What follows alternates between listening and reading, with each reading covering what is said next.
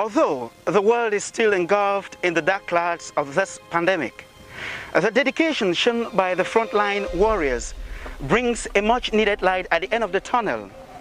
A light that signifies a new beginning and healing to the world that succumbs to the COVID-19 virus this year.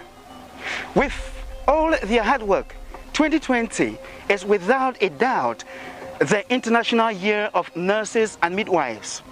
Yet, one question still lingers on the minds of many. How much longer do we have to battle to completely defeat this coronavirus?